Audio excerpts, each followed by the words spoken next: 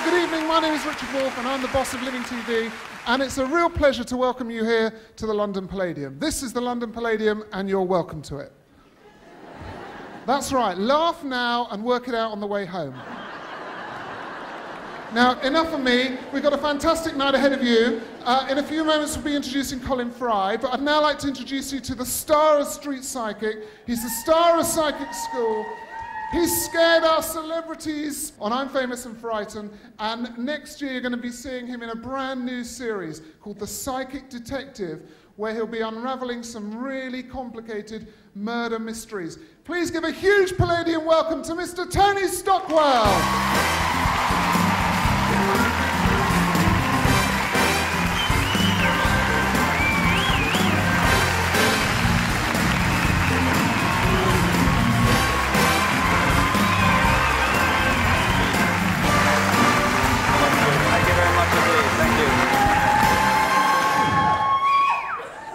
All that for little old me. I feel very humbled. So without further ado, I will endeavour to communicate with the spirit world on your behalf. If you understand the information that I bring, please put your hand up. If, for instance, you put your hand up because you ain't got a clue what I'm talking about, but you think, oh well, if you might, put me hand up, it might come to me anyway, eh? And you might get a message on the end. Probably not a good idea, no, not this evening. So hands up nice and high if you understand the information. Otherwise, please be patient with us. I'm sure if God wishes, we'll be able to come to you at some point.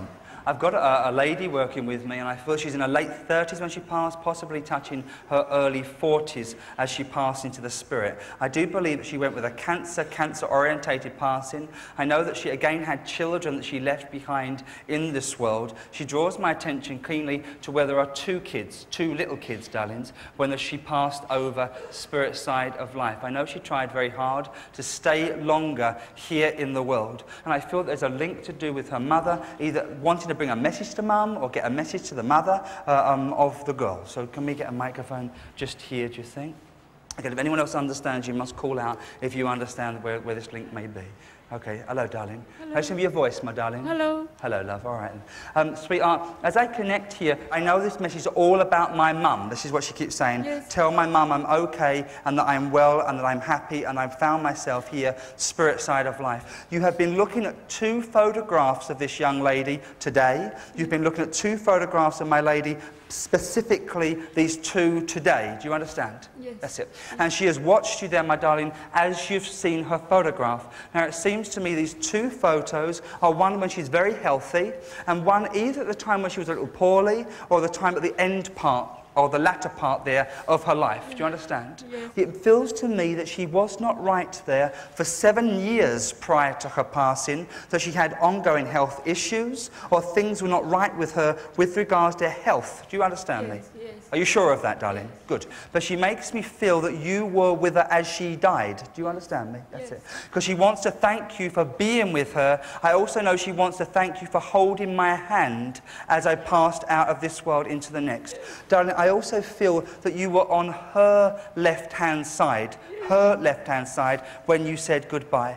Do you understand, my love, that either she was in a coma for 3 days, Yes. the 3 days that she couldn't speak to you? Yes. That's it. And I just know here that she had already, in that coma situation, darlings, she had already moved halfway to the spirit, if you like. So she doesn't want you to think she was suffering at that point. I was well away from that. Now, do you also remember placing a flower on her, or a little flower on her hand? A tiny little flower. Do you understand, darling? That's it. Because I know that she doesn't bring me a bouquet of flowers. I've got a little flower, tiny little flower. And as you gave it to me, I give it back to you. You wear my ring. Do you wear her ring, my darling?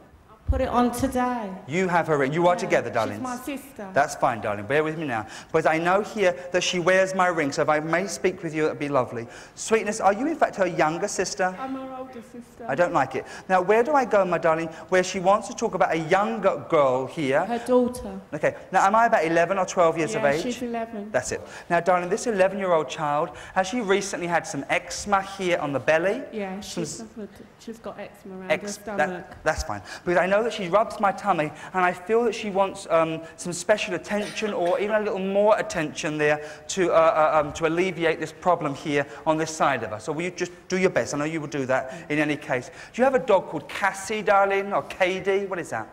No, they had a dog. What's it called, darling? Cassie or I don't know, but it passed away way before my sister. Is it black, though, darling? I can't remember. I want a little Brown. fat black dog. I can't have nothing else. Brown. A little fat, little tiny legs, big fat body, black. Okay, you don't know it. Let me have my dog back, darling, in case it belongs to somebody else. I don't mind, but I know I see the dog. I do it. Okay, come on, stay with me longer. Come on. Will you please give that microphone back to your mum for a second, darling? That's where I need to be. Just as I stay with you just a little bit longer, darling, you have felt your young lady, you have felt your daughter at the side of you, but physically, and I feel it's when you've been laying in bed, and when you've been laying in bed, going to sleep, you have felt the bed creak or the bed go down, and you thought, this is just too much, you know, I can't possibly believe this could be happening, but it happened, darling. So do you understand me? The physical sense of that.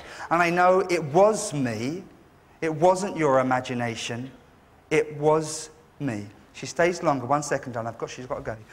Darling, before I leave you, have you been suffering here with your throat at all? Where is this thing? I can't swallow, darling. So all I know is I'm working with you. I cannot swallow, and there's like a restriction in my throat. There's a pain here that builds in my throat. And as she just leaves, she's trying to leave us, but I just... It's all of this, darling. What does it mean? She had a thyroid cancer. Okay, that's fine. Okay, as long as you understand where this could be heading, that's all I need to do for this. She gives me a billion things. I could be with you ages, but all I know is a girl that looks for her mum. And I know that this girl comes because she can, because she is well, and I know she would give a love to you both. I know she would also there give the love to the 2 children especially. I will give you all her love. Thank you both very much indeed for listening to me. God bless you. Thank you very much.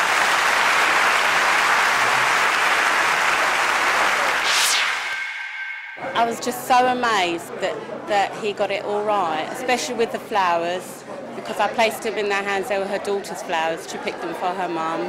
Her name was Andrea. She suffered from thyroid cancer, but she died of leukemia. She was gorgeous, she was loving, she was everything to me. On the way home, we'll just be talking about the show, talking about my sister. I really felt that was my sister. I really did. I felt that was Shiva. I felt it was my daughter. I felt everything he said. She was my daughter. Everything he said. And it really amazed me. And I know that this girl comes because she can, because she is well, and I know she would give a love to you both. I think that if you've lost someone that you love, I mean, this is really, it's a very nice feeling. It doesn't take the pain away, but it makes you feel good. If you are together, do you know each other? Yeah. Okay, then stop nigging her link, eh? My darling, would you please be able to understand a gentleman that sadly passed the world of spirit, rather embarrassed by the fact that he had a slight indent on the side of his head? My father had 2 marks here. He collapsed dead. And they were here. I feel she was found in a wooded area after she passed to the spirit.